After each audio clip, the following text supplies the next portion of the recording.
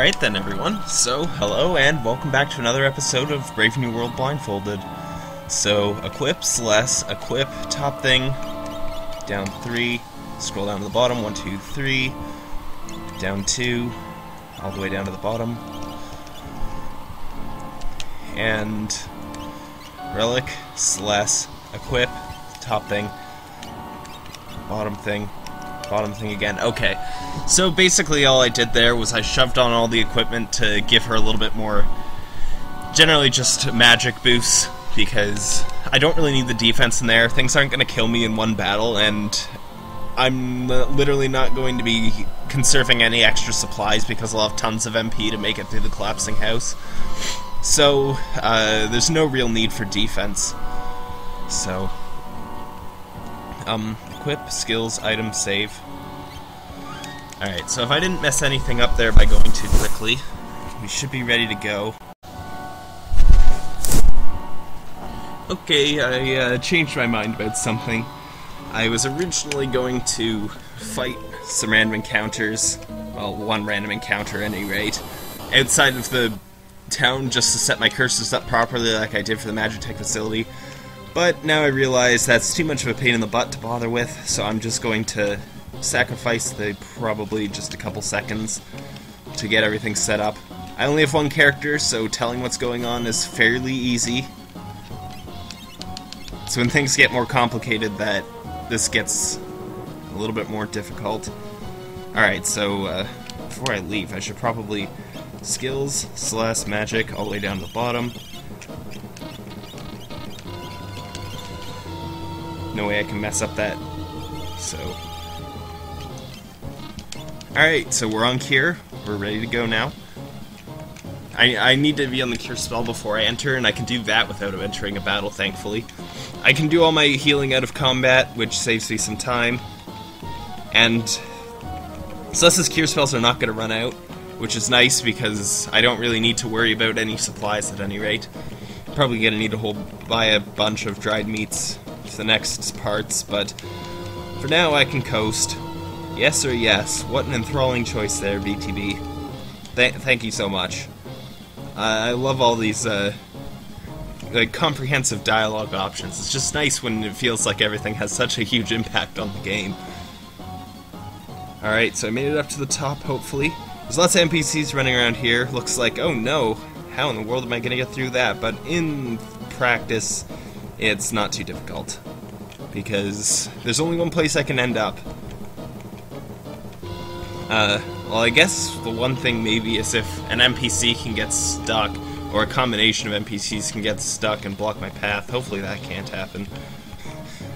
Just gonna, yeah, throw that out there. I hope it can't happen. Okay, I made it to Sabin. Hold up. There's the noise. Right one, all the way up. Door number 2. What's behind door number 3? I don't know, because it's nowhere near here. Alright then. Left. Whole bunch. There's a fight. Okay. See what I mean? Not too bad to get my cursor set up, as long as I'm using Ice 2 properly there and not looking like an idiot here. It seems like I got a preemptive strike, which is actually pretty nice. I'm not going to bother with the tincture chest in the bedroom to the south-ish.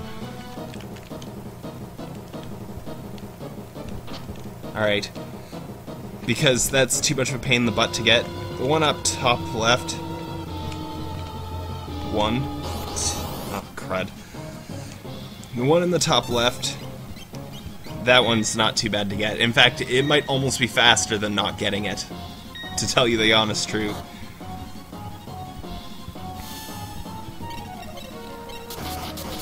Celeste's Ice 2 spells really do the trick here. I mean, what can I say? They're one-hit KOs on everything.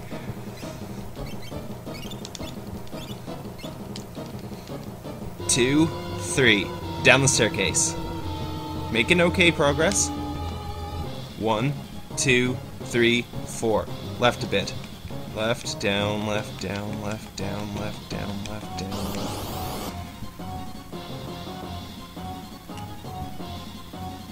This part's kind of dangerous-ish. I'm not 100% sure that my navigation through here will work out as nicely as I'm hoping.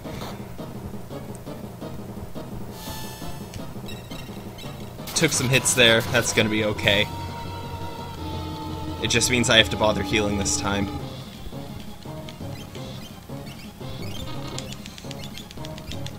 Alright, down, right. Alright, 1, 2, 3, 4. Now hopefully I was standing at the bottom side of the chest, all the way up and out. Right a bunch. Right and up. This spot is... that one chest in up there is really nicely placed, I must say. Magic, Ice Tube, multi-target, that thing. Okay. Lots of punches going my way again, but pretty sure battles can't kill me here without an absolutely excessive amount of critical hits. And if that happens, I'll eat my hat. I mean, I'm not really wearing a hat. I guess I could eat my headphones, if that would make you so very much more happy. There we go. Thought I was a little farther off, but left a bit. Here's the pain in the butt, because I can't really tell when I've talked to the kid, and it's kind of important that I get this guy out here safely. Down, right, down, left, going down the staircase probably. Ice 2. Hopefully I'm making as decent time as I think I'm making. Nothing completely off the wall, and I have 2 minutes to spare-ish.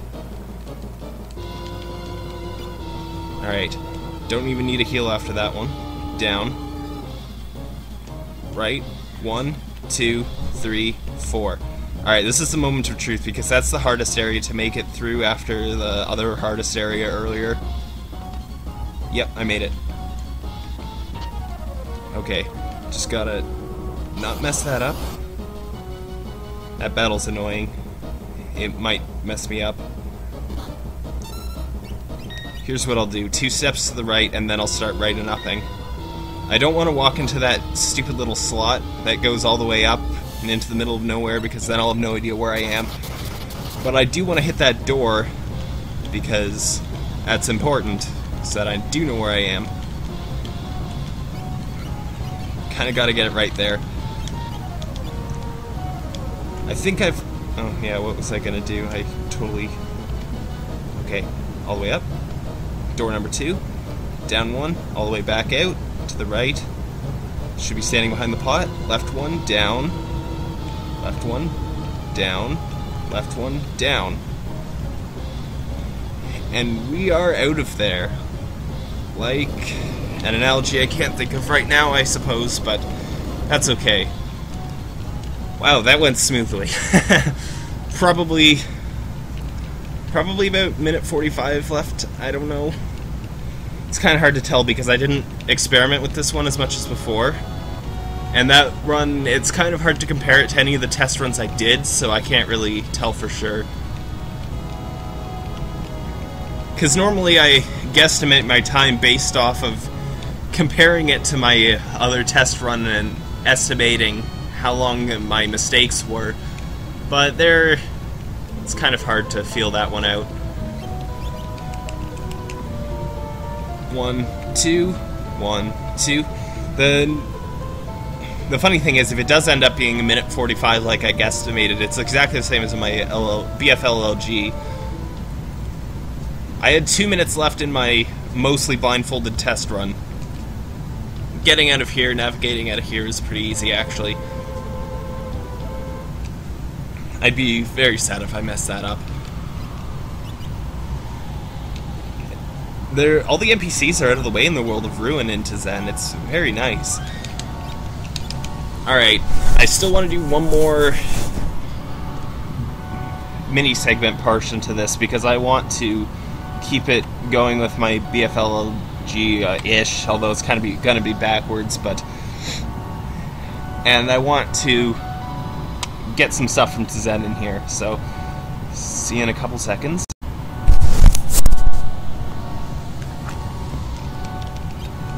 Alright, so now the main portion of this segment is over, so that's a relief.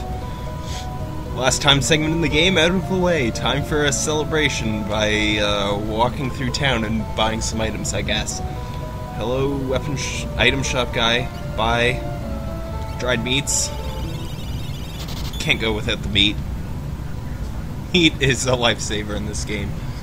I gotta say, 2 down to the remedies. I don't need quite as many of those. I mean, it took me the entire game to run out of what I had before, and that wasn't even maxed out IRC. So, run out of the item shop. All the NPCs are pretty much all out of the way by now, so it's just... This town ends up being straightforward in the world of Ruin, despite generally being a pain in the butt in the world of Balance. I mean, I still feel like my fails there were pretty derpy, but I still would have had less fails if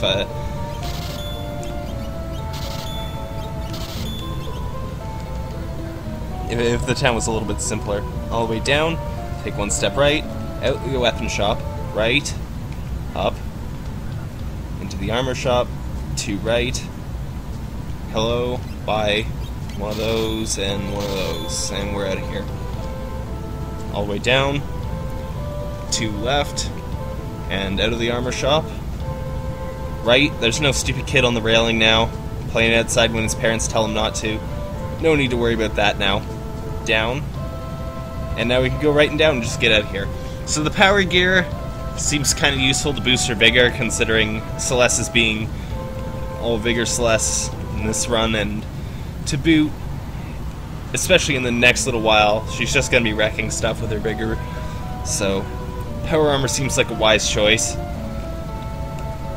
I may unequip it at some points for better defensive capabilities or something, but for now it's almost top of the line stuff, so... Alright, in... Anything gonna happen? There we go. Gaia Gear is almost pretty much an all-around boost for Sabin. I mean, unless if that 2 speed from the Ninja Gear is really gonna somehow outweigh all the benefits of the Gaia Gear, which is not in any way going to happen. I don't care if you're playing NATB or not. Out the door. Now I can go left and down the same way, and just piggyback off my strat from earlier when I was using the inn. I don't have any tents or sleeping bags, and I can't buy any here, so Celeste's magic is hopefully going to stretch a little bit. That's all I can say about that.